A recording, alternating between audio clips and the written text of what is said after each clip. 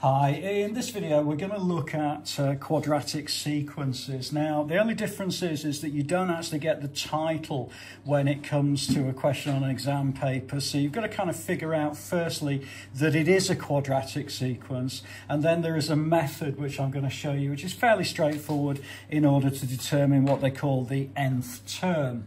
So the way to determine that it is a quadratic sequence is the first difference in this particular case is going to be -4, -6 and -8. So therefore it isn't a common difference on an arithmetic sequence. It's going to have an n squared term. Okay, so if you're not sure about what I'm talking about, okay, then please do have a look at some of the other videos within the playlist.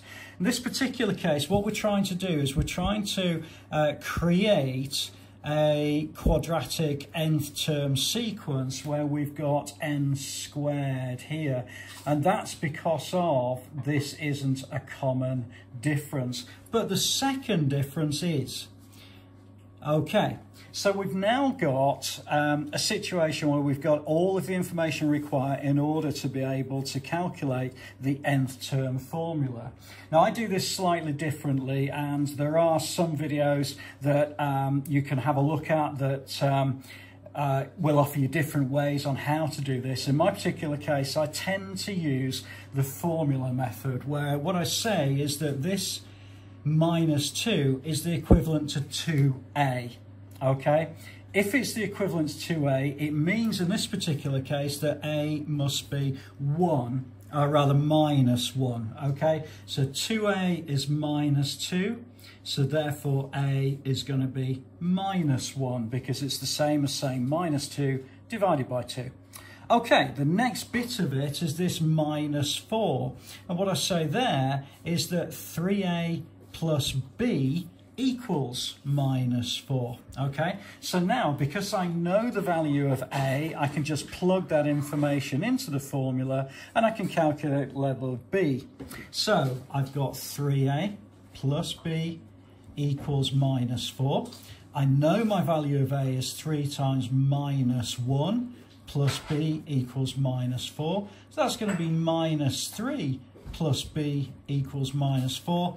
Okay, now I need to bring this -3 over to the right hand side. If I do that, it's going to become plus b, so therefore I'm going to say that b equals -1. So now I've got my value of b, which is -1. Okay, the final little piece of the jigsaw is to figure out the value of c. Now in this particular case, my next formula I use is a plus b plus c, and that equals, in this case, the first difference, or the first number, which is 19. Okay, so let's calculate that. So I've got a plus b plus c equals 19. Now I've got my two values of, or one value of a and one value of b, so I can plug those straight in. A is -1, and then b is -1 as well, plus c equals 19. So -1 is going to give me -2, plus c equals 19. So if I add 2 to both sides, I get c equals 21. So my value of c is going to be 21. So I can write out now the nth term for this formula as -n. Remember, I don't need to write -1n squared. I can just write -n squared. And again, plus bn is going to be -1b, so I'm just going to write that as -n. And then I'm also going to write plus 21. And that would be the formula for the nth term. Okay, hope that's okay for you. It's a method that I personally like. I think it's great, providing you remember these particular equations. Okay, so it's a bit like remembering the quadratic formula. It's one of those things you just need to remember. Okay, the second part of this particular question is calculate the 10th term of this sequence. Now we've got to be a little bit careful here, because the 10th term means I'm going to replace the n with 10. Okay, so I get that, because what I'm saying is that rather than writing n squared, I'm going to write 10 squared. And then rather than writing minus n, I'm going to write minus 10 and then plus 21.